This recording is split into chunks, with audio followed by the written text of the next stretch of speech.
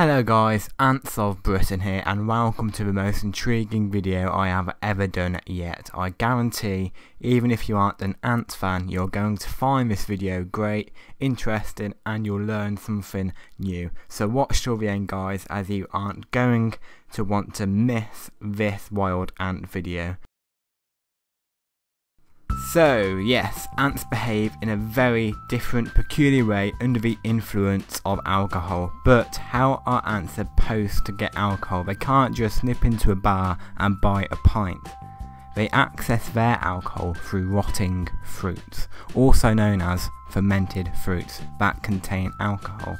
When ants eat these fruits, they intake the alcohol which is contained in the fruit. That screws up the ant's usual behaviours and body functions.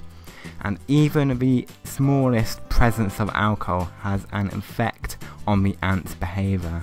Alcohol in large concentrations seems to repel ants, making them change directions or just pause. The productivity and mortality of the ants seem to be linked with the concentration of alcohol level 2.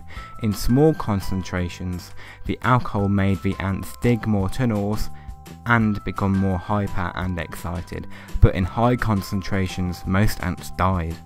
In a paper published by Sir John Lubbock in 1884 named Ants, Bees and Wasps, the presence of intoxicated ants were studied, and I quote, "This is a rather more difficult experiment.